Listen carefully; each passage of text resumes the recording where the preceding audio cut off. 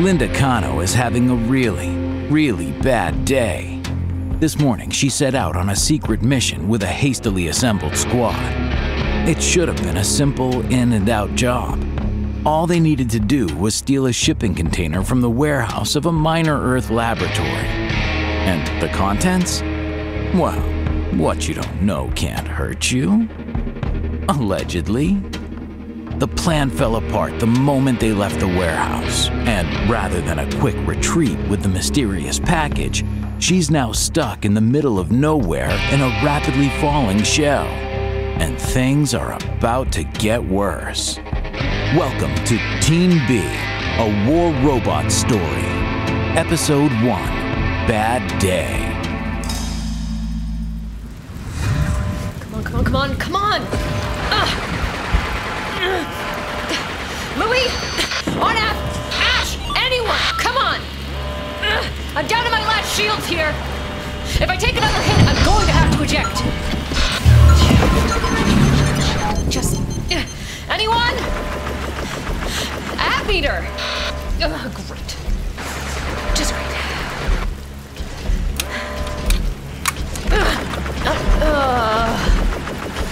There go all my mods.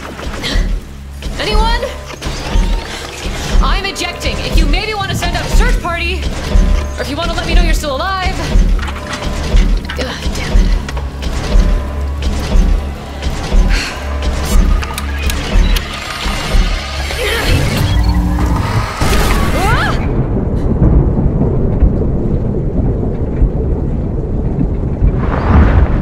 Guess this is one way to navigate.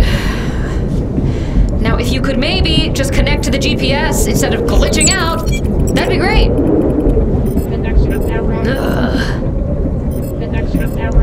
Where's the damn meeting point? Oh, come on! It's gotta be around here somewhere.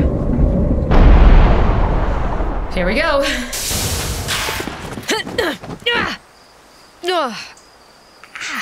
The base is the other way.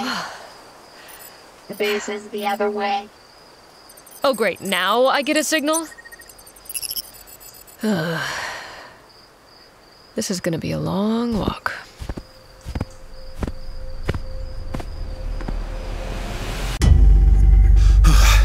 Oh my god. Oh my god. Are you okay? You look pretty battered up. Good. Oh, Jesus. That went wrong, right? That wasn't the way things were supposed to go. This was not in the contract.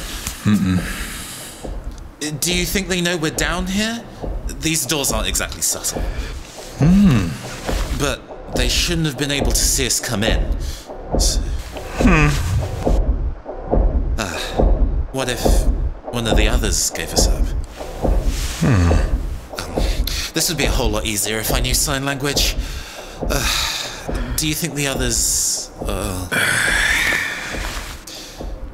I guess all we can do is wait.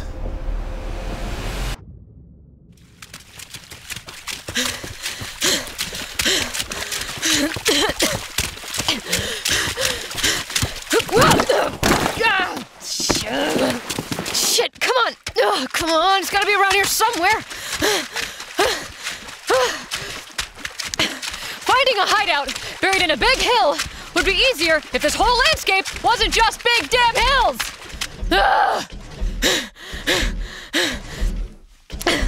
Oh shit.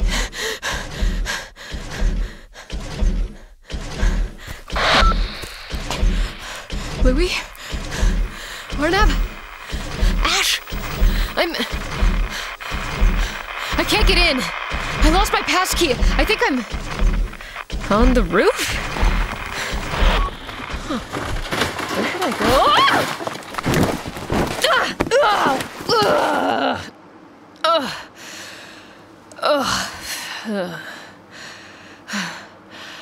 Louis, good to see you. Can you help me up?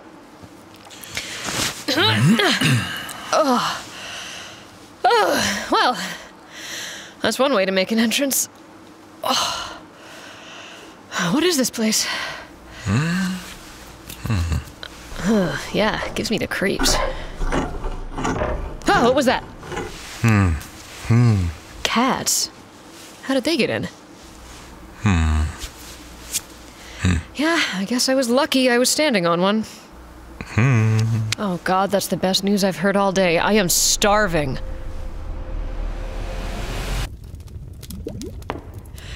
So this is our rendezvous, huh? Yeah, it's not exactly what I expected.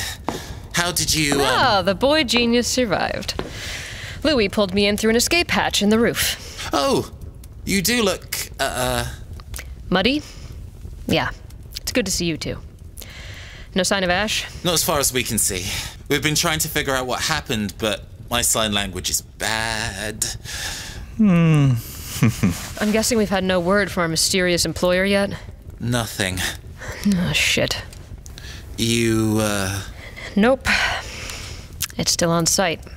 We got it out of the building okay, and I had the damn box right in front of me, but we had to leave it. It was that or take a whole bunch of fire, and we couldn't take much more. You had it, and you let it go? And then I lost my bot. It's been a long, long day. Sorry, Louis. Sorry, Arnav. You'll see when you've been on more missions. Sometimes things just go really wrong, and you have to bail. Ooh, that smells great. You've never had one of Louis' stews, have you? He's famed in the Merc world. Give the guy a tin of beans in a half an hour, and you'll have a real feast. I'm not really hungry. You okay? Yeah. Make it back to your bot? Yeah, he got me here okay. Not sure how much more he can take, though. Let's just say I wasn't exactly expecting combat today. You've, lost yours, right? Yeah. I got ejected and came down in the wrong direction. Jeez. Well, that was a complete disaster. What the hell happened out there? Yeah, it wasn't exactly the simple heist we were promised. Sorry. Louis said that they were waiting for us. APME suspects that the place was virtually unguarded. The firewalls at the power plant came down easy enough, but I feel like they were more well-prepared than they should have been. With the details we had, this place should have had maybe one guard at most. This whole site doesn't make any sense. You're telling me. From the outside, it looks like nothing, but the inside? What were the labs like? At first glance, everything was low and basic, but when we got inside, it was a whole lot bigger, like an iceberg. Way smaller on top than it is underwater. And the tech? I'm not exactly a tech person, but it looked a whole lot higher grade than some farm lab. And the power plant wasn't standard at all. It was kicking out more power than I've seen outside of a multi-level industrial complex. Shit. Shh. You hear that? Did you check the cupboards before you set up camp? We didn't think we needed to. Who's there? What do you want? At meter? I apologize for the surprise. I was on charge. And you couldn't give us any kind of warning? No, I was, how can I put it, dead to the world. Great. So that's the reason you couldn't give me any help when I was running, completely exposed, across the battlefield. You were having a little nap. Running distraction drones completely wiped my battery. I was lucky to make it back to charge on time. With a flat battery, I'm about as much use as half a toaster. And you couldn't just let us know you were here? I didn't even have time to send a message. And I was charging in stealth mode to reduce my chances of detection. That's a great excuse. Excuse? If you had to go off and charge your battery, you couldn't have been focusing on the mission. I assure you I was focusing on the mission. For someone who seemed to be incredibly well prepared, who had the whole plan thought out with 100% accuracy, things sure went really damn wrong. 98.5%. What? It was to 98.5% accuracy. There are always flaws, usually down to human error. I noticed that Ash has yet to return. Perhaps he is where the error lies? Hey, App Meter. Yes? I heard that android consciousnesses just automatically pop up in a new body if they get damaged too badly. Is that true? No, that's a myth. Are you sure? I do understand the pressures operating on you, Linda. I'm aware that you took out rather a large loan to purchase the upgrades on your current robot. No, really. Keep talking. I definitely want you to share my personal financial history with everyone. Yeah, I know you know it all, Louis, but I don't know Arnav. No offense. None taken. I'm, sorry. Don't be. They're subsidiary costs. You're always going to risk losing your robot and having to get a replacement. It's not happened to me yet. Touch wood. Really? You've never lost a robot? I've not been out in the field that often. Not on missions like this. I'm more of a tech guy. Well, tech guy, how did you enjoy your first brush with danger? It wasn't exactly my first brush with danger, but I'm glad we're back here. As far as I know, Ash can look after himself. Is that the usual sign language for the name Ash, or one you've worked out between yourselves? Well, don't let him know that's what we call him. Because it looks a lot like... Yeah, well, that's what you get when you do a couple of missions with Louis and refuse to even try and learn sign language. Linda, would you mind lowering your gun?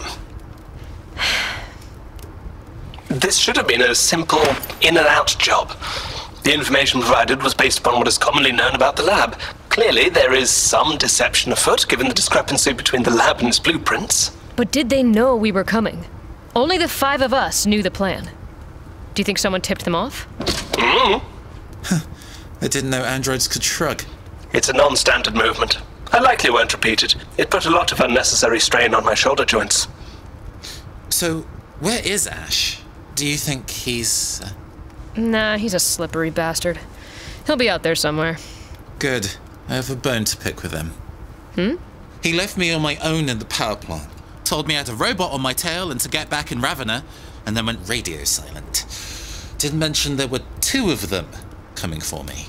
Ah. You didn't hear from him after that, did you? Because I'd call that suspicious. I mean, the man is full of ulterior motives. So do you reckon he betrayed us? Set us all up, played his part, and then went off and hid? I don't know. That's not really his style. So what is his style? Usually a gunshot in the back of the head. He's not really a sabotage kind of guy. It's a bit too subtle for him. I'm still not on board. Being left on my own isn't exactly a great recommendation for his character. Honestly, I'd say he's as likely to betray us as anyone else. That doesn't mean much, though. I'm going to look around the facility, see if there's anything we can make use of. Watch out down there. It's really dark. And stay away from the industrial lift. The what? I think that's what it is. Looks like they used to move tanks or something with it. But the platform's gone, so it's basically just a massive hole in the ground. Ah. I kicked a stone in and I couldn't even hear it hit the bottom, so don't fall. I'll try not to.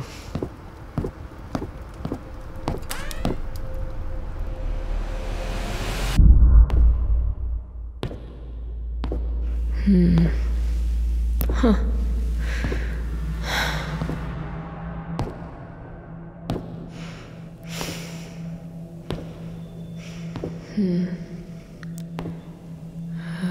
Oh. There they are. Let's see what kind of damage we're looking at.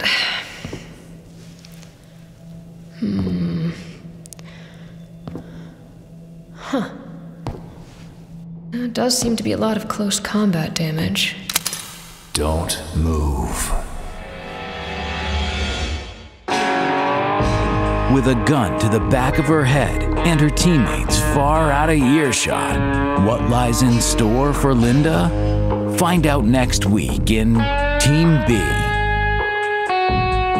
Team B is based on the War Robots game universe. Play now at wr.app/play. You heard Kristen DiMercurio as Linda, Brandon G. Green as Louis, Nathan Blades as Arnav, and Felix Trench as Apmita. You also heard the voice of Christopher Byron as narrator. Caroline Minks was the sign language consultant. The series was written, recorded, and directed by Beth Crane and Headley Knights of Battlebird Productions. Sound design was by Ilya Viktorov. Produced by Pixonic.